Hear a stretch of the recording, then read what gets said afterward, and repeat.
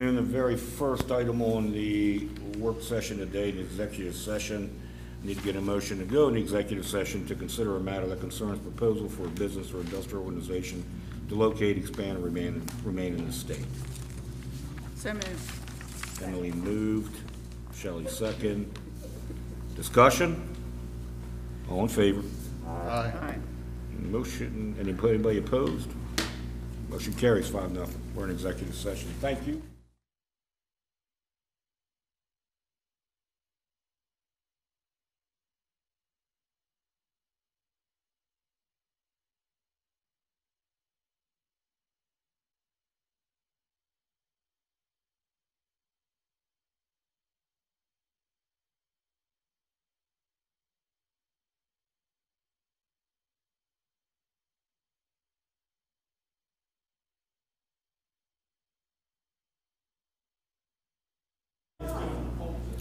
Well, good afternoon. Thank you for joining us this afternoon. First item on the work session is a proclamation for Forget-Me-Not Month. J.R. Arnold is here from the Disabled American Veterans Organization to accept the proclamation. J.R., can you come up to the center?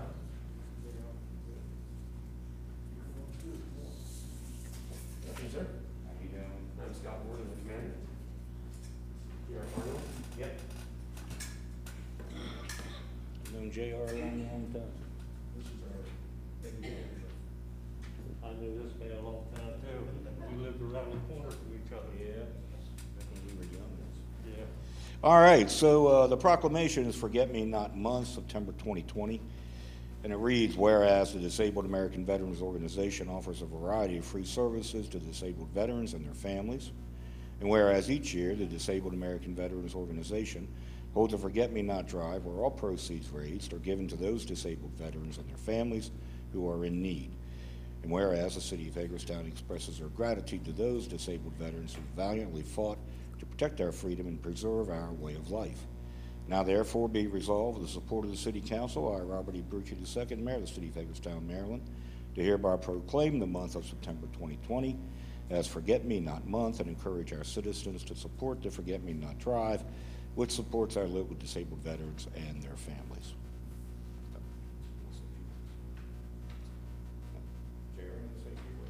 No, just thanks. We appreciate it and have a chance to collect some money that we can pass out to deserving people. And we like to do it every year, month of September. This year is going to be hard because we've lost a lot of our places that we used to sit in front. But we'll make it go. I'm sure you will. You're definitely an aggressive individual. I've known you a long time.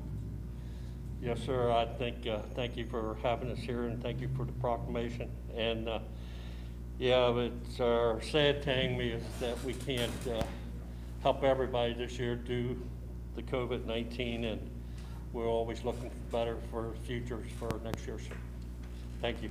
Thank you. Eric?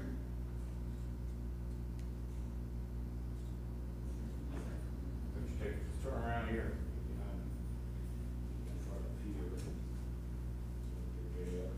Just remember that old saying, all this stuff before.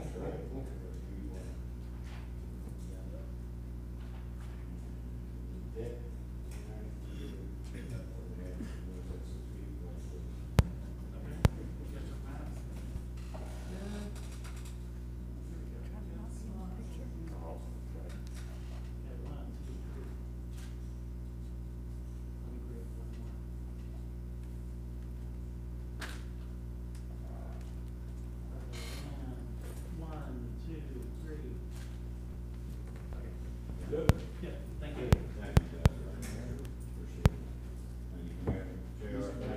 Thank you, sir. Good to see you. Take care. Thank you, everybody. Thank you very much. Thank you. Take care. All right, Lauren, you're up. Hagerstown Youth Advisory Council Annual Report.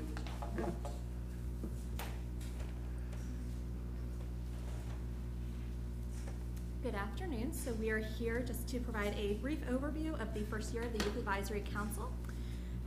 Just before I introduce our youth, we're going to provide you a brief PowerPoint on this. Just wanted to say that I know both myself and Jonathan very much enjoyed working with the youth during this initiative and our adult partner group, and we are very excited for our next cohort who will begin at the end of this month. So I'm going to welcome up two of our students, Lauren Asbury and Kevin Bocoum, who are going to give you a presentation.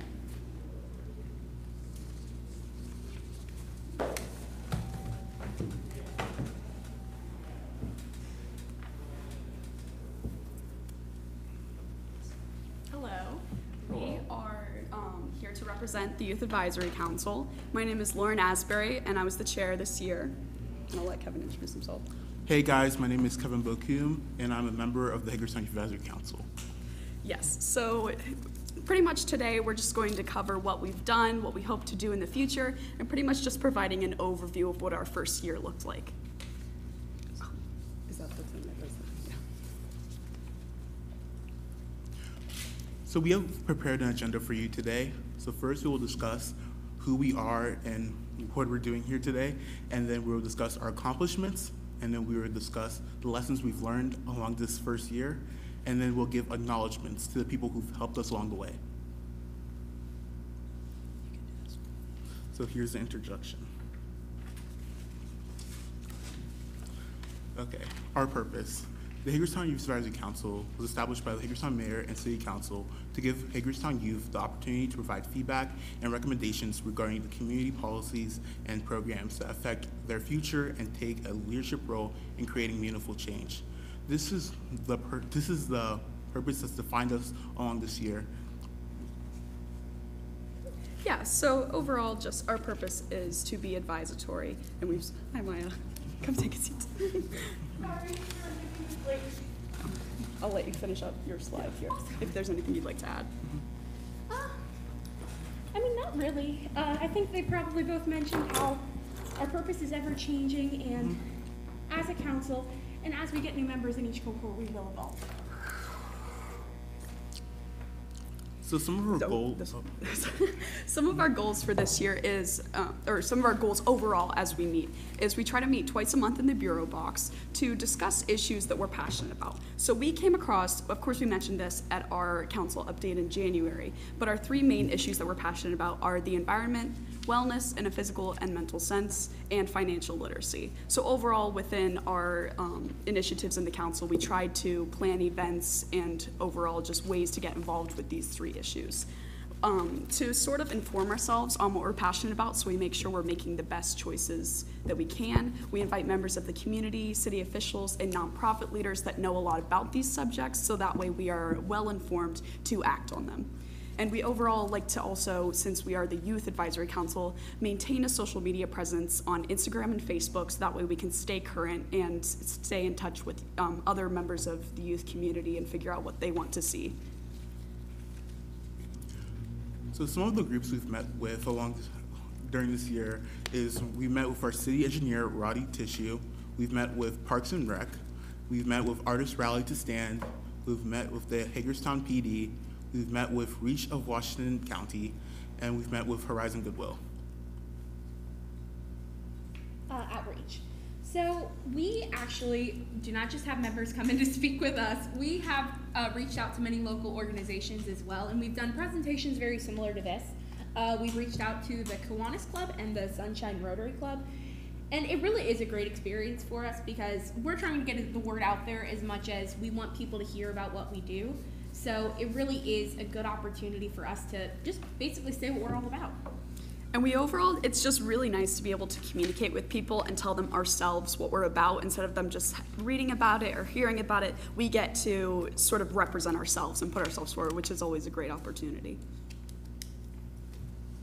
So in terms of the structure of our meetings, we decided to create subcommittees to focus directly on our main initiatives. So of course that will be the environment. Since it's important to us to have a clean and stable community, this subcommittee focuses, and we'll go more into direct initiatives a little bit later. Financial literacy, we used a lot of social media content for this, spreading information that may be less accessible to members of the community, sort of just giving quick tips, maybe information about loans, information about savings accounts, just different ways to show people things that they should know about. And in wellness, we wanted to promote physical and mental health awareness. One of the main things that drives our meetings is teamwork. Here you can see a picture of all of us working in our subcommittees to plan different initiatives. And teamwork is really essential to what we're doing. We've actually, as much as we've been stopped by the current situation, we actually have made quite a few accomplishments, and we're going to share a few of them with you guys. So looking directly, like I mentioned before, our environment initiatives, we planned this large event that we're sort of going to refer to as Earth Day event or Hagerstown Hugs Earth. So our goal was to celebrate the city that we're in and to sort of bring attention to the beauty that we have here. So in terms of partnership, we met with the Parks and Rec of Hagerstown, it's like I mentioned before, to sort of amp up their Earth Day event and bring more of a youth appeal to it. Due to the coronavirus, of course, we had to cancel it or postpone it, hopefully, to the next year. And we definitely hope that the incoming cohort finds a lot of passion in this area as we did, and that they will choose to go forward and make it bigger and better.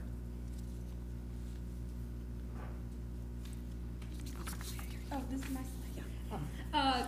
And the city tree is it's a project that I was with one of our other members, Zach.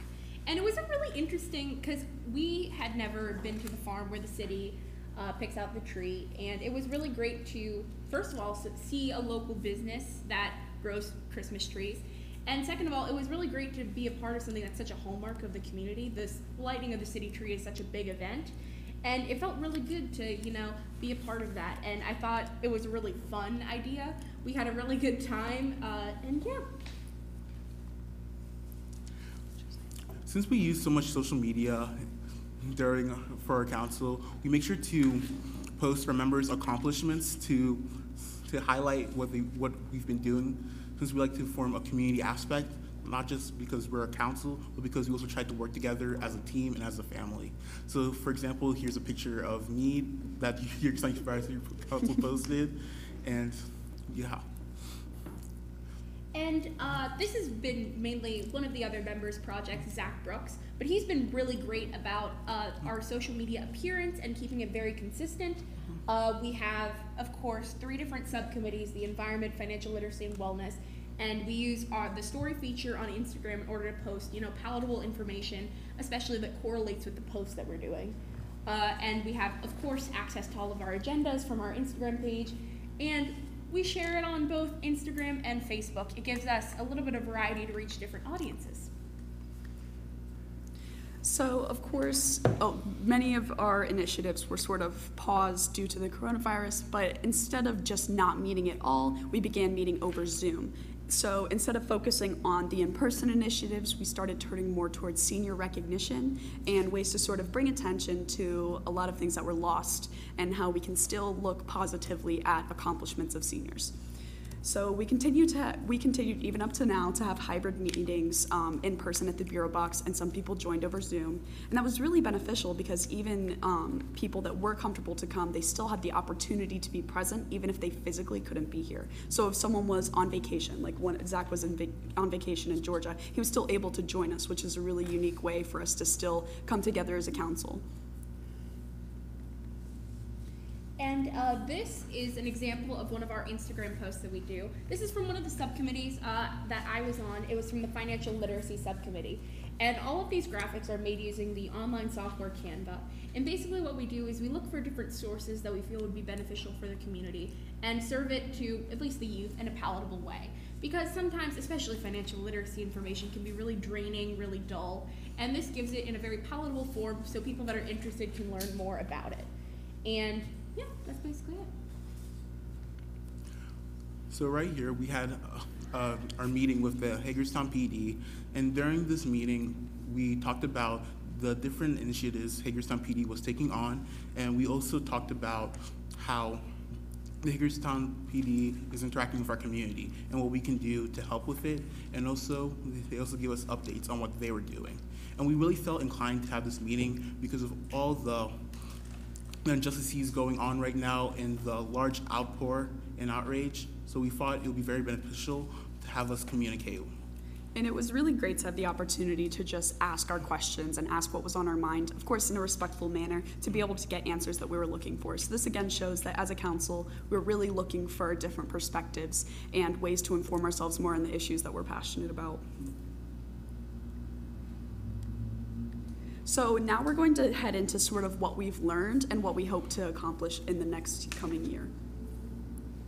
So this year, as we stated earlier, we've been able to advise multiple city departments, nonprofits, and community organizations whose work somehow involves Hagerstown youth. So this year was a lot of acclimation and sort of getting ourselves familiar with how we want to run and the way that we want to contribute to our community.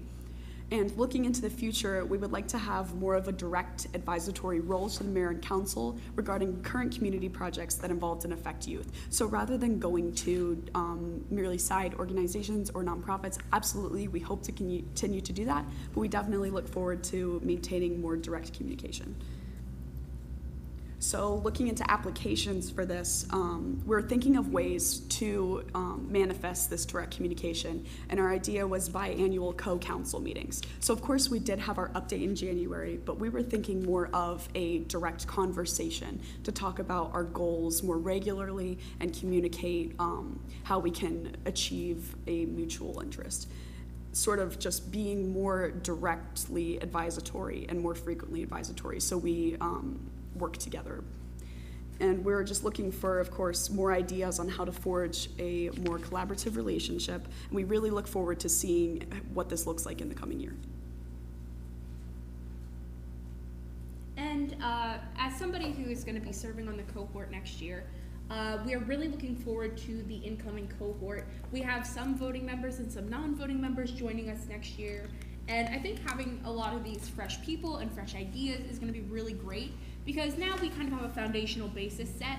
I kind of referred to it in one of our meetings as our George Washington year, where George Washington set a lot of precedent for the American government, and now we set a lot of precedent for what HYAC will look like moving forward. And I think now that we're bringing new members in, we're going to have a lot of great ideas and hopefully a lot of ways to do it.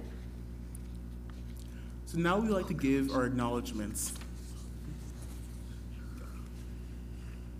So first, we have to thank our supporters. So first, we have to thank our city staff, Lauren Metz and Jonathan Kearns from the Department of Community and Economic Development. And we also like to thank our adult partner group that has helped us and guided us along the way. And these are members from our community.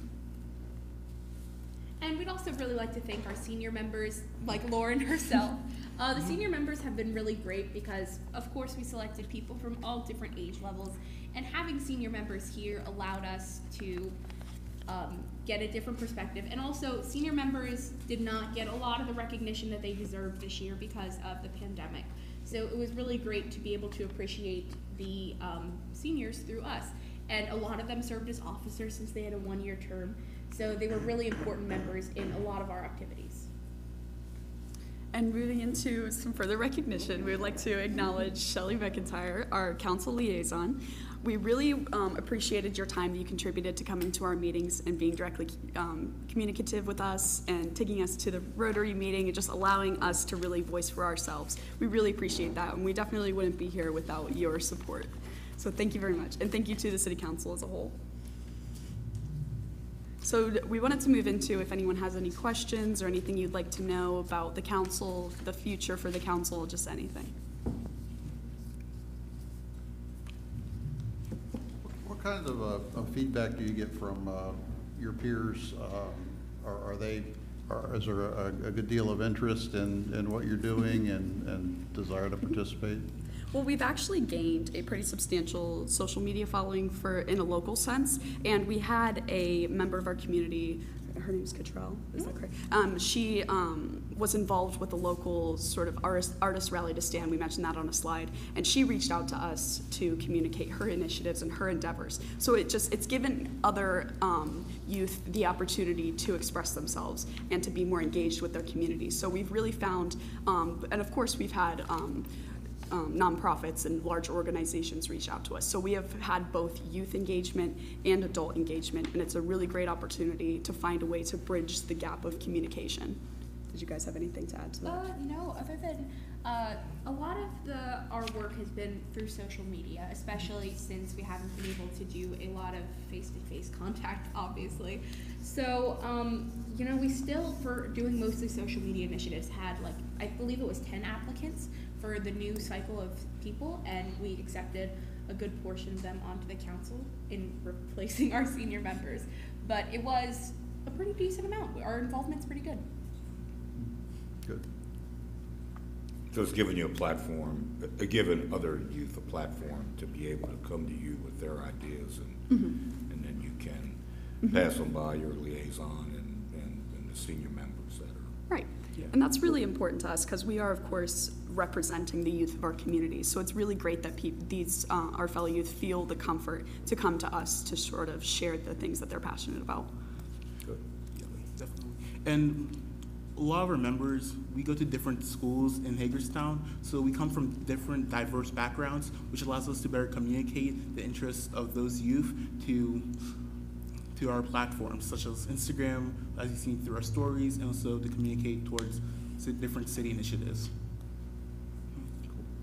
So I just want to definitely give a giant thank you to both Jonathan and Lauren, because they are simply amazing and work so well in communication, and hats off to you for sure.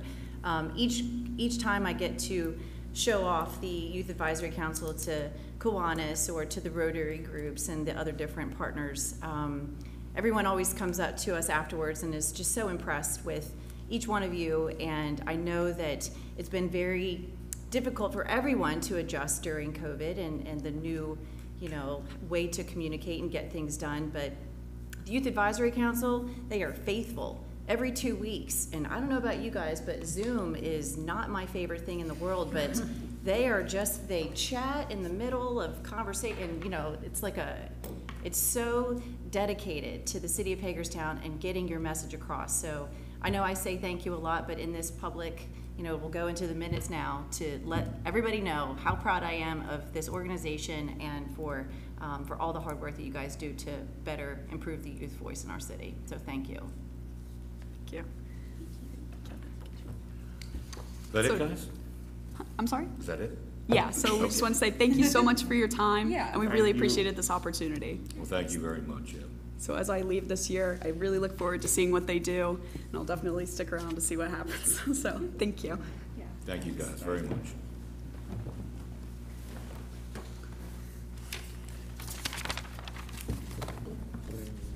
All right, we have a request for exemption from Chapter 155 Noise Ordinance. Carrie Farrer from Best Community Hope. She can't be here this evening, and neither can her supervisor. So I know that Chief Lohr had expressed some concerns about fireworks, but I also know that he's not going to do anything. Doug's not going to do anything until we move past this point.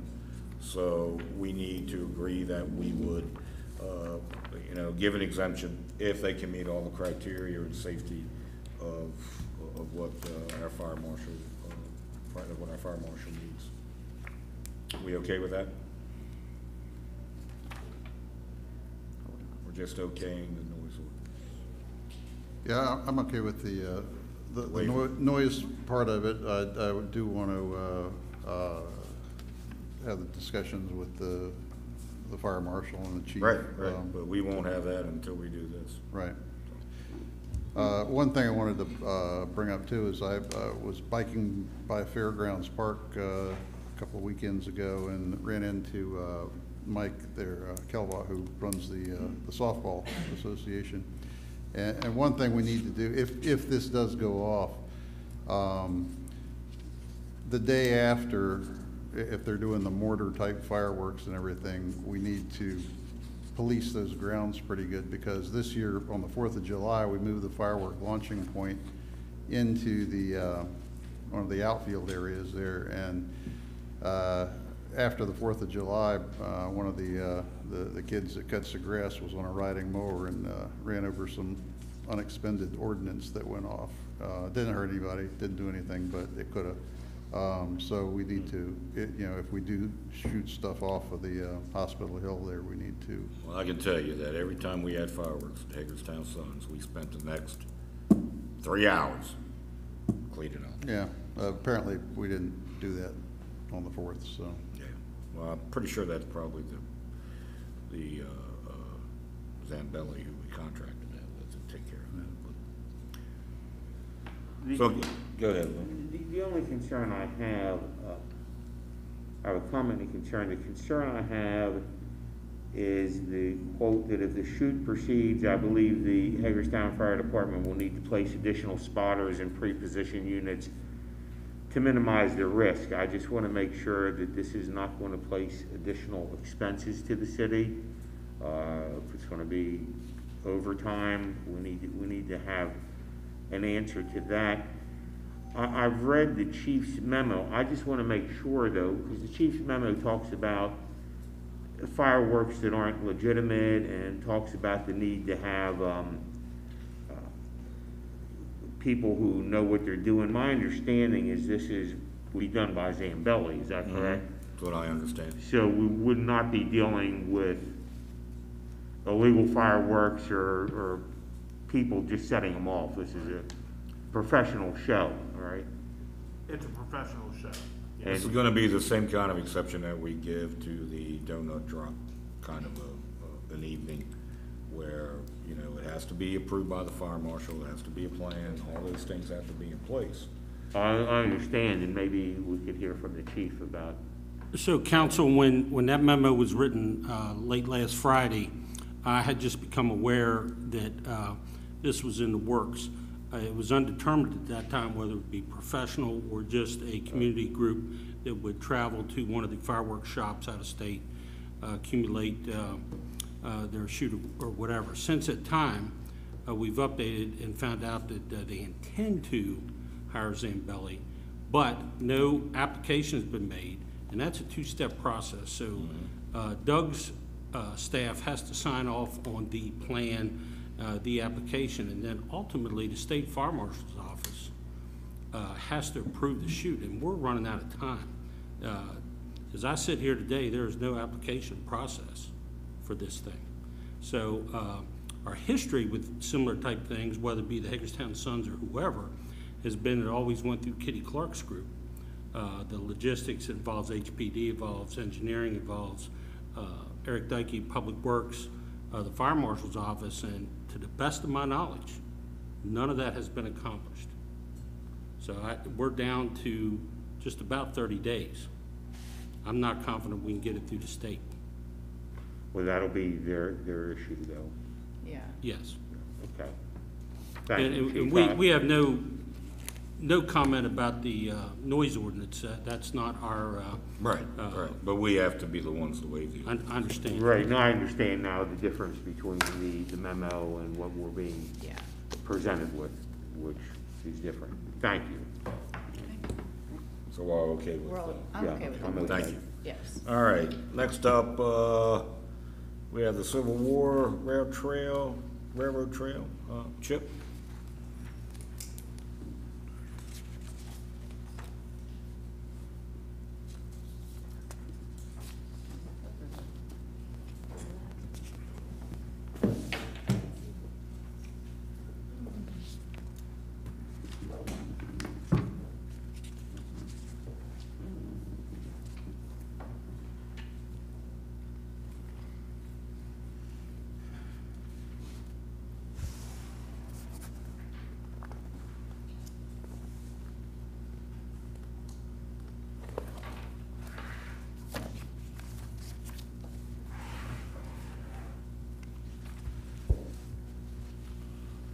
Okay, good afternoon, Mayor Brucci and City Council and city staff and members of the audience. My name is Chip Wood. I'm a retired engineer, and I will be assisted by my friend here, Justin Mayhew. He's a guide at Antietam Battlefield, also retired for many years with the Hagerstown Fire Department. He's my ears because my hearing is not well, and if somebody asks me a question, I'm kind of lost, and he's going to take it and translate it for me. I'm an activist for the Civil War Rail Trail, and I have prepared an amiable journey for you today on the rail trail.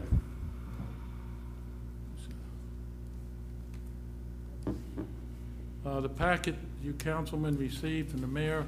It's 3 pieces. The first 3 pages here with the map and the explanation is the next page, and a list of tourist sites. These 3 pages are the most compact set of information you can get on the rail trail. If you read these 3 pages, you can learn a lot about the rail trail in a short time. This is 8 or 9 pages copied from Rail Trail magazine. It explains about the good fortunes of what's called the Gap. It's the Great Allegheny Passage. It's a rail trail that goes from Cumberland and Allegheny County all the way up to Pittsburgh, and it has transformed the economy and the recreational opportunities between Cumberland and Pittsburgh. There's a lot of good reports and features in here about trails. This third one is 15 pages.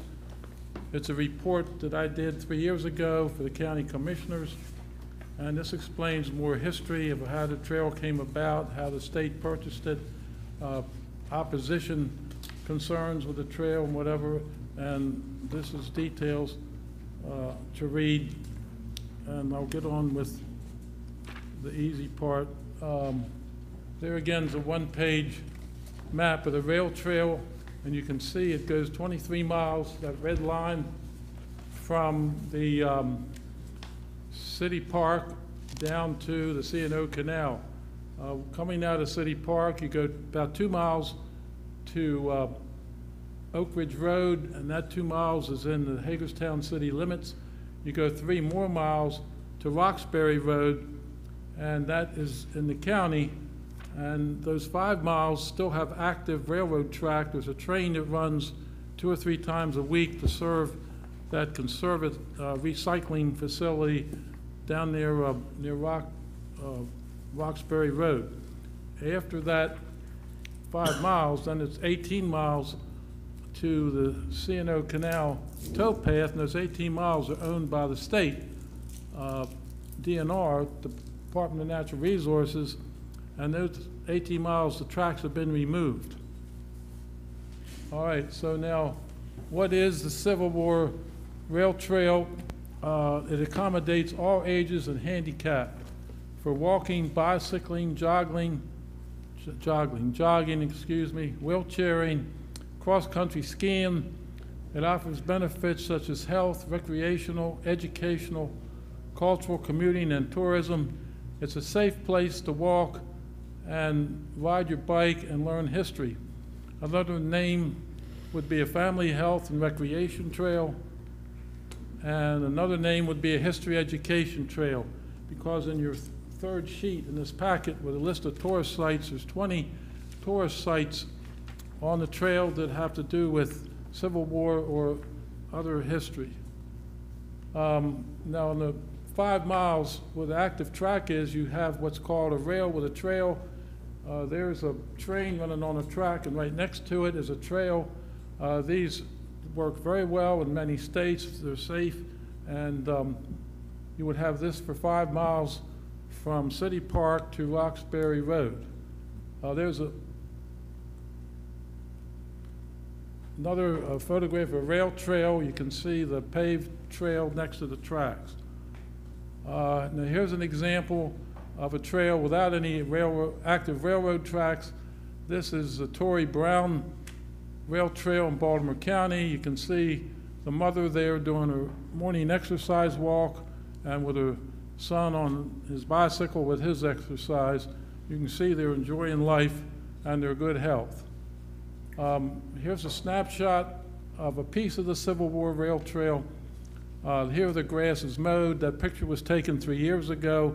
I don't know what it is today, but at that time, if you stand in the middle of Lappin's Road and look south towards the Potomac River, you can see that trail there going into the trees, and it's right next, what happened to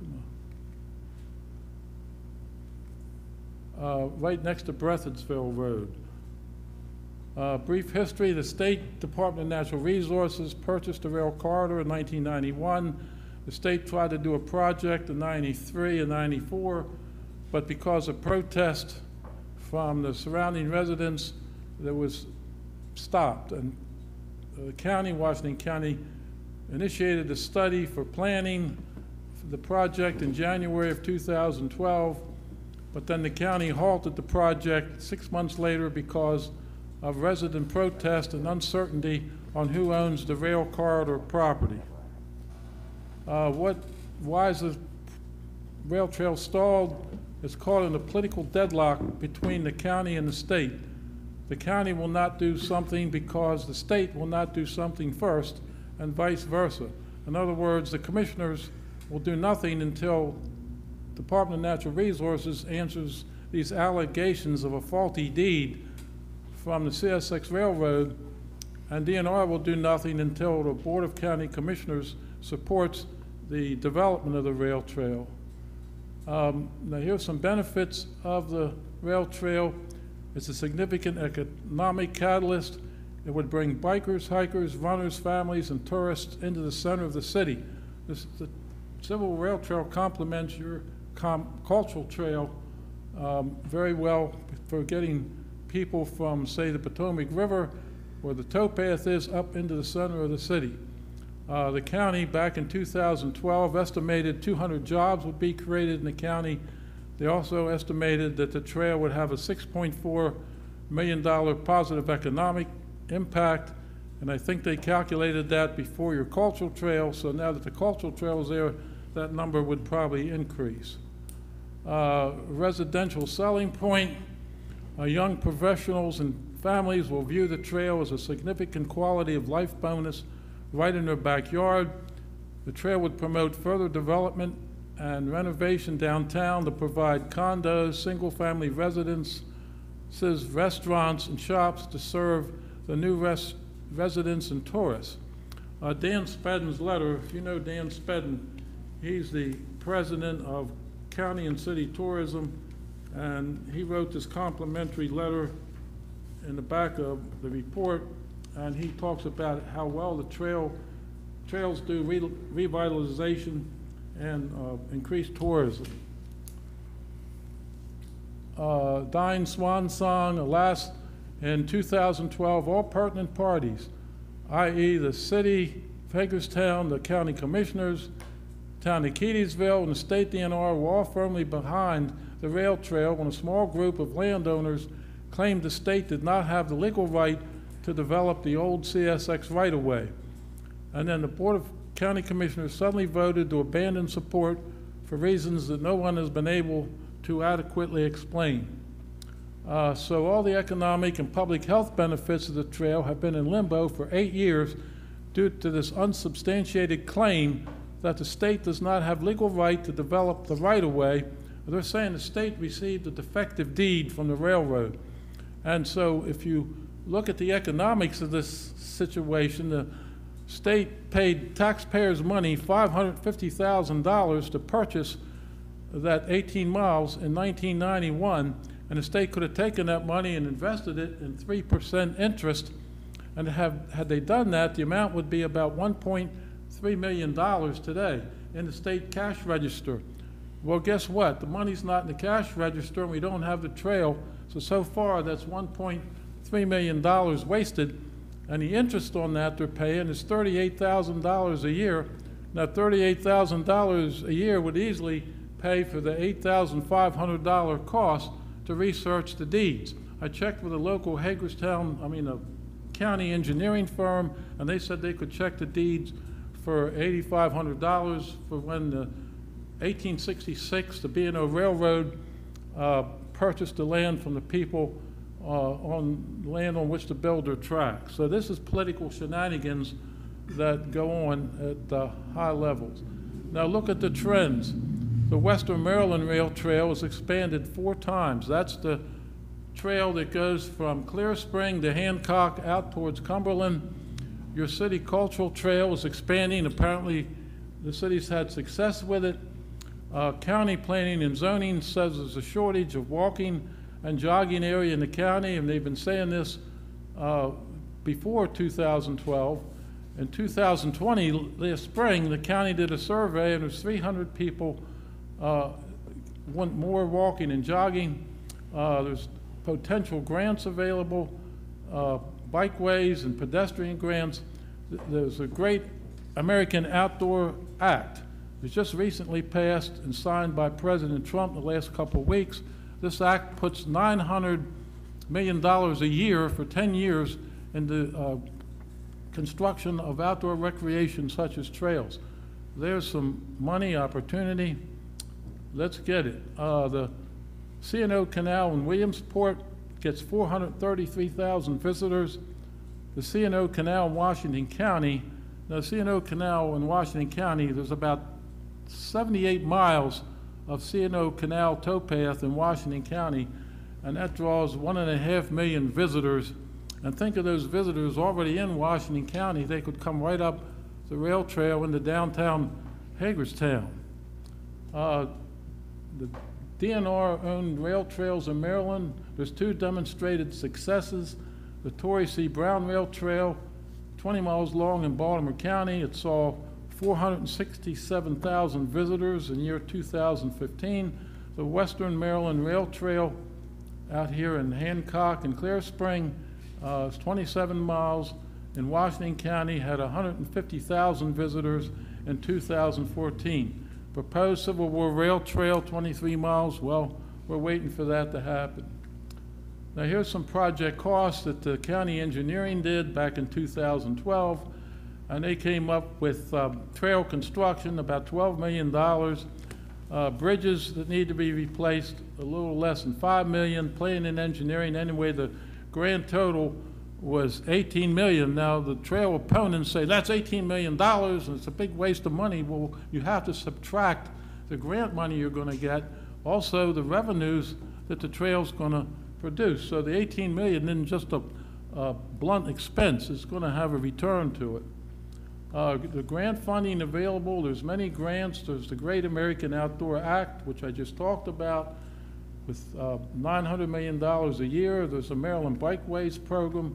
There's Transportation Alternatives program, a bicycle pedestrian preservation funds, Heart of the Civil War Heritage Area, National Scenic Bikeways program. Also private money is available for funding trails.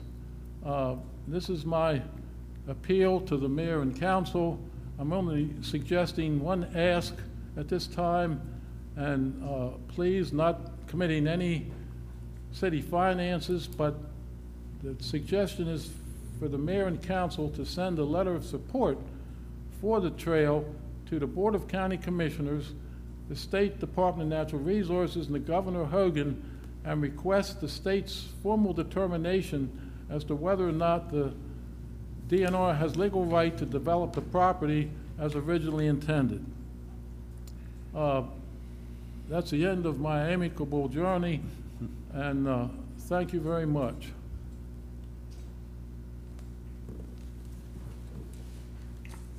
Any questions, Chip?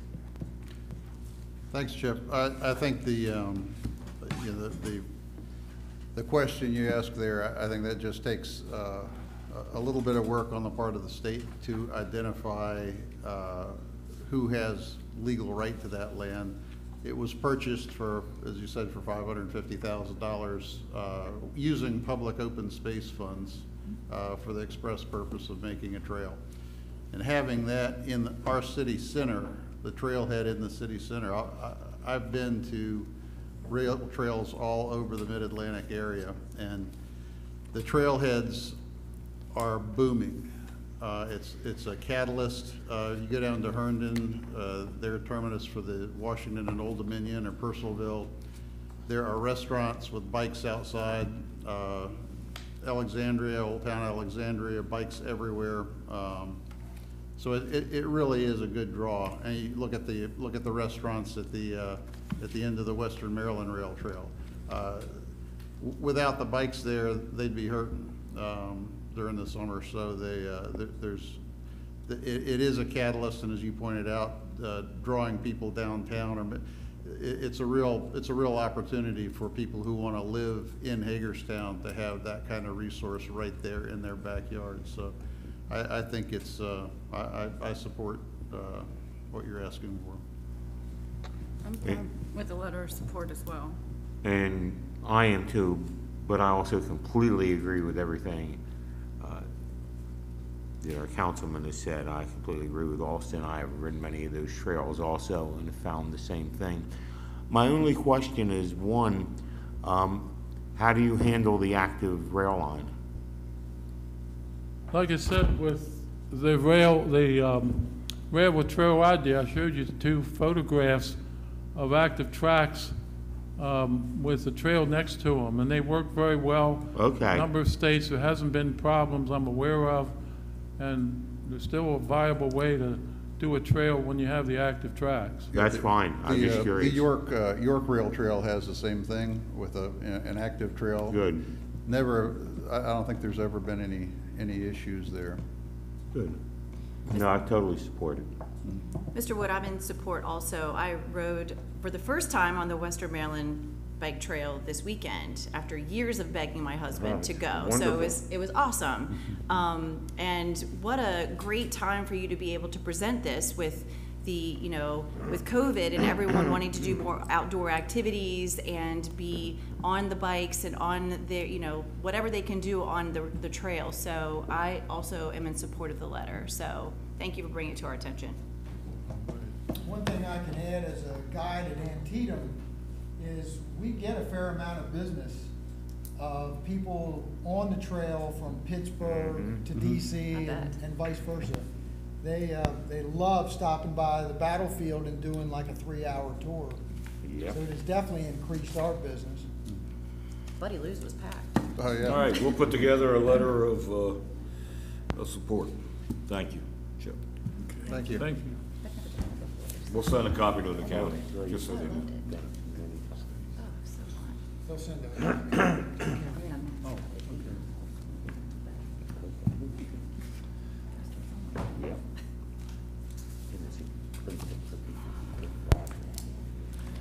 Before we go forward with this annexation of Valley Mall Road properties again, I want to let you know we're taking number 8 off the Alexander House commercial space renovation project for this evening, and we'll talk about that at another time.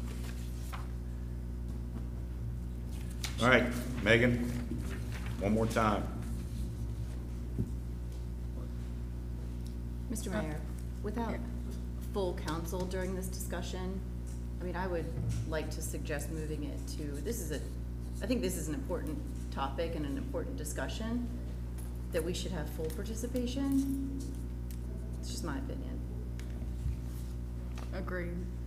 I don't have a problem with that, given the fact that there's no emergent issue here. And there's a vote on it later.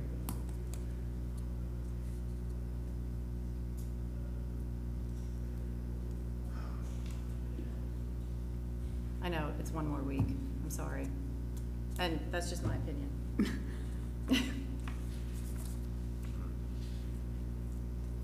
Well, I guess we'll see you guys next week on this one. Megan, you can stay there and talk about Thomas Bennett Hunter. Sure. So the other annexation we're here to talk about is Thomas Bennett Hunter and other lands. This is another pre-annexation agreement that the city activated. This one's from 2015.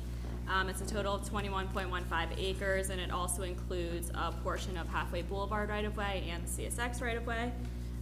County zoning is HI and IG, industrial general, and the proposed city zoning is also IG. We had the public hearing on July 28th. We haven't had any public input aside from Maryland Department of Planning's letter, which I think you guys received at the hearing. Essentially just states that they agree the zoning is consistent. And that's pretty much all I have for that one. And I think we have a hearing scheduled for August. So that pre-annexation agreement was signed in 15? Oh yeah, approval is scheduled for the end of August, I'm sorry, yeah. Yeah, the pre-annexation agreement was signed in 15, right? Yeah, 2015-07 was the case number. Any questions for Megan? No. No. I guess we'll make a determination months from now on this, apparently. So thank you, We'll guys. put it up for a vote at the end of this month anyway. We'll see. Yeah. All right, street closures for outdoor dining.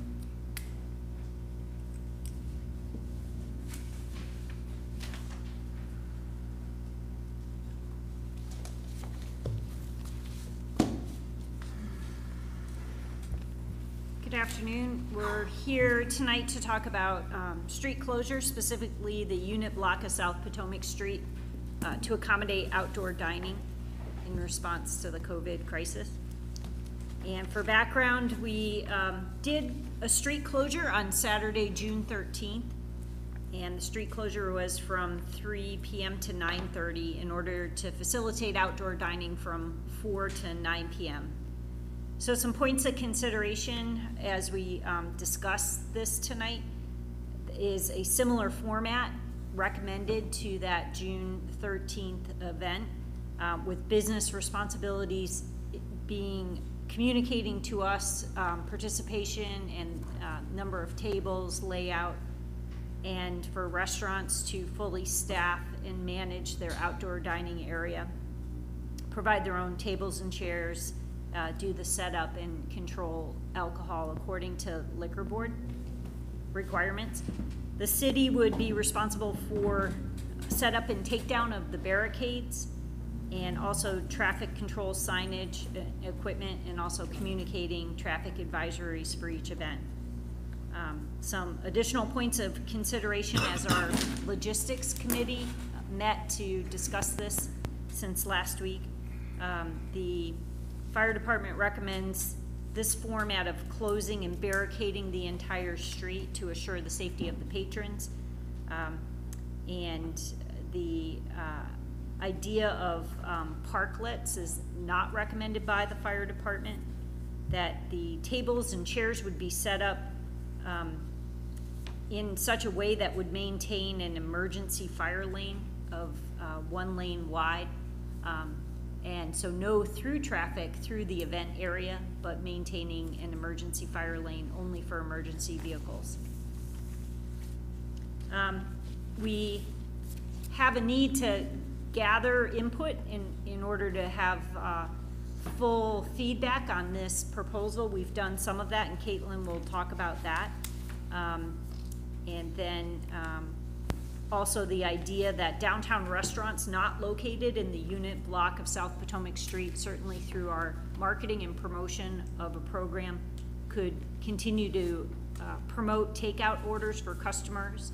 And I think we're very fortunate in Hagerstown to have the public space that we have with University Plaza and the Cultural Trail.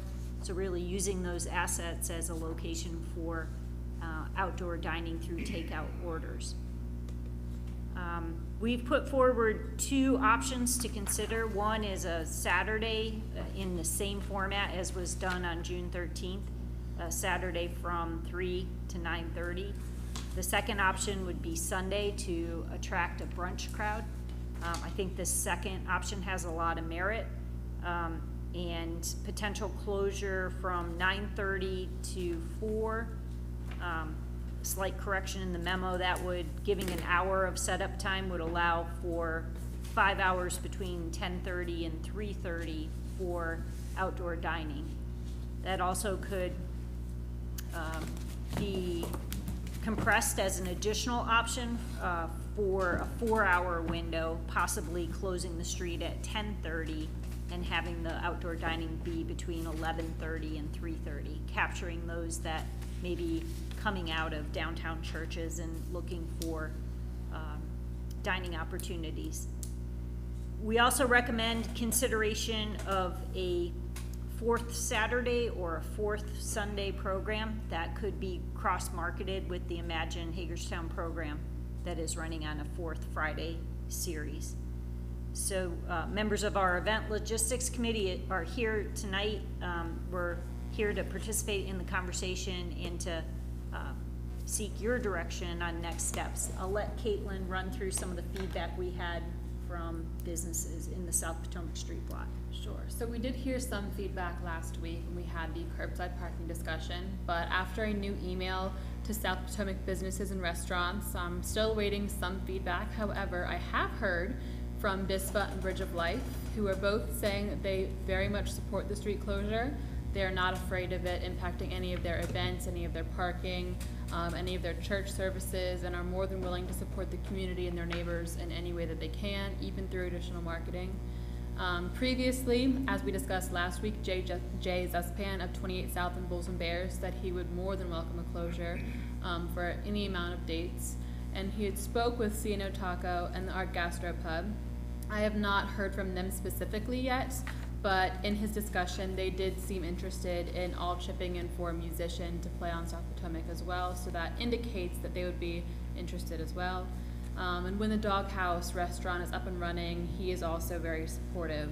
I think a discussion next with them would be, are they okay with any impact that might affect the curbside parking with a street shutdown? But so far, those are the opinions that I've heard regarding businesses and restaurant feedback on South Potomac. Did they have an opinion as to which day that did they mention that? They had no opinion. I know when I talked to Jay, he did mention that he'd be willing to do a Friday, Saturday, or a Sunday. I know he has a great brunch crowd, and I know I've emailed the Stube hoping that they would love to put in their brunch time as well. So my thought is, it's already August 11th, and quite frankly, it's gonna start getting cold out in October. I think we really only have the remainder of August and September to really get a big crowd. So why don't we do a Saturday and then the following Sunday, and then the following Saturday and the following Sunday? Because that, just say we even started next Saturday, the 22nd, that leaves Sunday the 30th, Saturday the 5th, Sunday the 13th, and Saturday the 26th. There's still only 5 or 6 dates that we could do it, and then it accompanies the Saturday night crowd 3 times or 4 times, and then a brunch crowd 3 times or 4 times. And then we'd have to go from the, see how the weather is. Because I know once it gets chilly out, people probably aren't gonna wanna sit outside at 7 o'clock at night either. I'm definitely in favor of it on an alternating week. I'm not interested in just a once a month. I don't think that that's helping as much as we can. I think that to be consistent in a weekly basis is much more of an opportunity for the downtown businesses. Once a month is tough. Yeah, I agree too that there's I was looking at the calendar just this morning and trying to figure out, when are the leaves turning? It's coming quick. Yeah. It's almost here.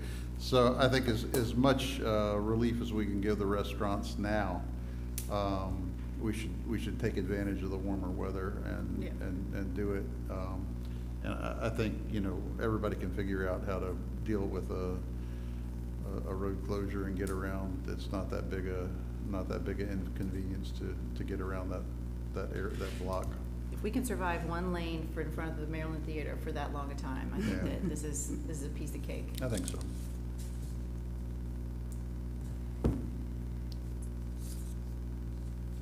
Well, I guess it's all gonna depend on how the restaurants feel about that kind of schedule too. It's a pretty aggressive schedule. And maybe they'll do it one time and realize that, it's not worth it to them. I don't know, but I would leave it up to them to kind of come back and give us a direction that they'd like to have. I don't think we have time to keep going back for direction. I don't though. think so either, it's but I already mean, if halfway they through put together a August. schedule and put it out there and then they say that they don't wanna do it, I mean, you can't force them to partake. I mean, you can close the street down anytime you want to, but you can't force them to partake, is what I'm saying. It's also gonna take a little while for the public to catch on. It's an unusual gesture, so it's just gonna take a little while. So it's not gonna happen, the first 2 weeks, we're just gonna have this mass amount of crowd down there. But Listen, you guys know, I'm in favor of closing the street down every weekend. I don't forever. care. So, But I also know that restaurants are gonna gauge what it's like, even if they do it twice and they realize that maybe it's not working for them. But anything we can do, I'm in favor. But I think we ought to just make sure that we're in constant contact with them and we get their feedback to know whether or not we're going to make this change to our streets between now and the end of September, and whether or not they're going to partake. That's all. I mean, go ahead and schedule the first time. I mean, do it, you know, and then let's make sure that we're getting their feedback. I'm hoping to hear from restaurants tomorrow. Public Works and Parking Department have been helping us since last Tuesday, and we are looking to have signs put up tomorrow, as long as the weather stays fair. And I will be sending out a social media blast and a letter to businesses again saying the signs are up, here are the location, and I hope to get feedback to see if they find curbside parking on Fridays or Saturdays or Sundays more beneficial or less beneficial than a street closure would be. Because I don't know if they're gonna be facing a lot more popularity with curbside pickup on a Friday night than they would with people dining. So I hope to get feedback on that as well. And so the spaces designated in the first block of South Potomac for curbside parking would be impacted by the street closure, of course. So, Right. and just to repeat back the direction, is a Saturday closure, the following week a Sunday closure, the next week a Saturday closure, the next week a Sunday closure, that type of alternating pattern? That's what I think we should do, and then if it doesn't work, we can adjust moving forward. If no one shows up for brunch for 2 weeks in a row, we'll just adjust. I think at that point, it's on what's working best for the restaurants. Yeah, they may have a preference as to, I mean, because that's a lot, I mean, the mayor's right, you know, going back and forth may be a Can you little say that challenging again? also, what? Can you say that again? I will admit when you're right, it's rare, but I'll admit it when it happens. But I do think that, you know, as a business owner, you know, going back and forth and adjusting that and getting your patrons to catch on and such like that might be a little challenging. I do know that Cannon Coffee, one of their core values is to not be open on Sunday. So they're not going to want to participate on Sunday because it's time with their family. So, you know, that's just something to consider that, you know, they're a staple down there on the corner, very visual, and if they're closed, then, you know, we may want to start out on a Saturday and then flip it to a Sunday the next week, if that's something that the restaurants, I don't know that you're in contact with them, so. And you never know. I mean, when you begin a schedule, sometimes people catch on to schedule, and, you know, maybe even next year when COVID's not the reason why, we could have that same kind of schedule. Yeah. And have, you know, some great times in our streets. So. And you've mentioned, you have contacted up here, like Gourmet Goat and Hannah Thai and such like that, and gotten some feedback from them as well. Yeah, the How it feedback I received from businesses not on South Potomac was from Pretzel Pizza, and they acknowledged that they aren't part of it. They'd be happy to try to arrange extra seating in University Plaza, but they know it doesn't affect them. They're in favor of it for other businesses, but know that they are likely not going to get much participation out of that at all. All right. Thank you. Guys. City Administrator? I got nothing tonight, Mayor. Kristen? Oh. Austin? Nothing tonight. Emily? Nothing. Yeah, let's let Luke go last. Go ahead. Michelle. Nothing this evening. Luke? Thank you, Mayor. And obviously I do have something to say tonight. Hagerstown lost a wonderful person last week. Bill Brickner is someone who you could sort of call Mr. Hagerstown. I was very lucky. I was appointed to the council in 1994, and Bill was on the council at the time. He was one of the folks that appointed me, and I was lucky enough to serve the balance of his 16 years on the council and his 4 years as mayor with him. And there are nothing but wonderful things I could say about Bill Brickner. Without getting into a lot of detail, I guess my one story is, for things I won't go into, but pre-1994, Bill Brickner would have had reasons maybe not to like me so much. When I came up in front of the council in '94 for the appointment, Bill was a strong supporter, and within 48 hours of that appointment, I spent a solid 8 hours in the car with Bill, driving around this entire city with Bill pointing out this and that and this and that, and made me very knowledgeable about things that I had no idea about in this city. And he could not have been a kinder human being to me and everybody I have known in my career than Bill Brickner was. He was as knowledgeable as could be, and the only thing that I can say that rates right up with Bill was his wife, Jan, who was the same type of quality person. Bill will be missed by everybody. I say 16 years on the council, 4 years as the mayor, the first city administrator we had in Hagerstown, and what a difference for those who know the history of the city of Hagerstown government when the charter was amended after the '81 election to provide for a city administrator government. It could have gone in a lot of different directions, but under the leadership of Bill, it went the right way. And we now only have our fourth city administrator now. The last thing I would say is I would make a recommendation to this body. We have Memorial Park, and nobody gets inscribed in that Hall of Fame unless they've been deceased for 20 years, and I'm not suggesting that we should make any change to that policy. What I am suggesting, however, is maybe I'm missing some folks. I hope not, and apologize if I do.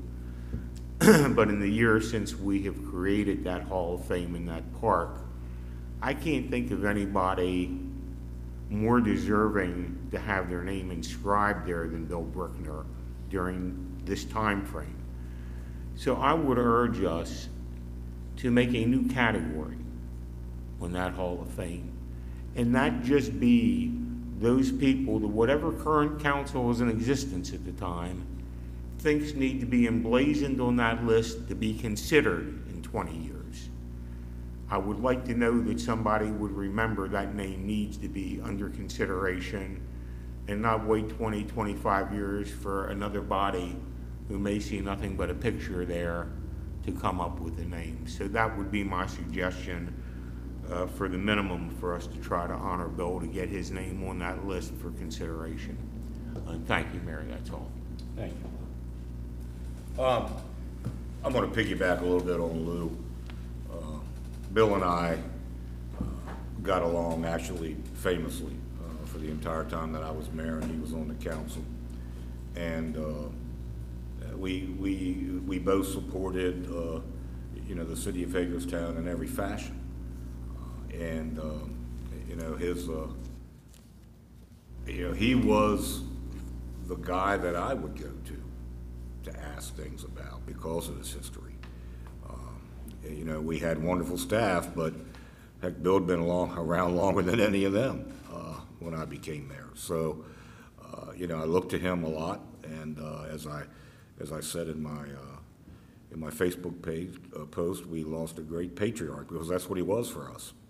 He was the father figure of the council for years, and we looked up to him, and he brought a history to that council table that was unmatched. So he's going to be sorely missed. And Lou, I agree that we should, in some way, you know, make a record that his name be suggested 20 years from now. So he'll be missed greatly. He was a great man, and I enjoyed him. So with that, we're adjourned. See you next week.